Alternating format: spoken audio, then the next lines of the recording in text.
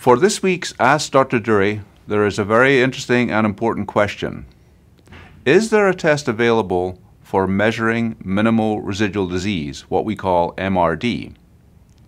Well, the good news this week that I can report is that we do have a test that is finally going to be widely available in the United States. Over the last year, the Black Swan research team has been evaluating several different test methods. We have put a lot of effort into the evaluation of flow MRD, measuring minimal residual disease using a flow test, whereby the bone marrow cells are passed through a flow cytometer. And those of you who've read my blogs have probably picked up quite a bit of information about this. The Spanish team developing this method have put a lot of time and effort into making this method sensitive, reproducible, precise, one that we could all depend on. Since March this year, when the method was presented at the workshop in Salamanca, there has been tremendous enthusiasm about the test. There was more recently in New York on July 18 and 19 a meeting for U.S. investigators and lab personnel.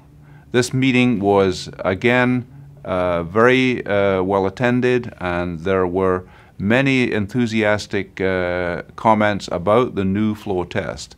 There was, as I say in my blog, a near consensus that the flow MRD method is really the method that is available and it's ready for clinical trial use. So this is a big step forward.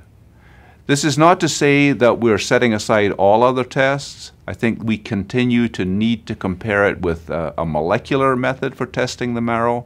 We need to continue to look at other types of tests, including blood tests, scanning tests, and other methods. But for now, we have a benchmark, and this new benchmark is this new flow technique.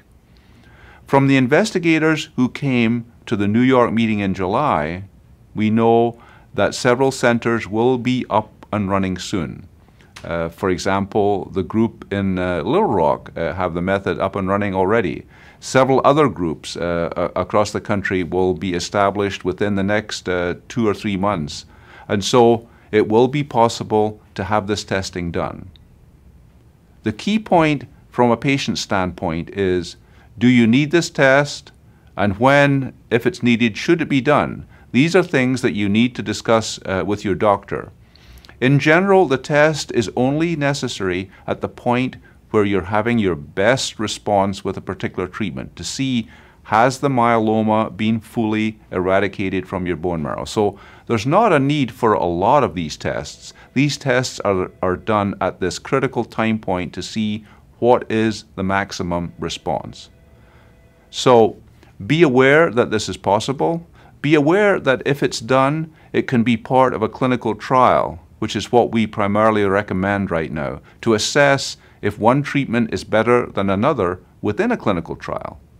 But it can become useful just to guide the status of individual patients. But this is something that will come moving forward. So talk to your doctor about the possibility of testing, call the info line at the IMF, and also look at different blogs and websites that we have. There have been several web pages established for the Black Swan Research Initiative, which includes the MRD testing. So get whatever follow-up information that you need. But the main thing to be aware of, the bottom line in this case, is that we do have a new test, and the new flow test is reliable, and it is one that could really serve as an important new benchmark.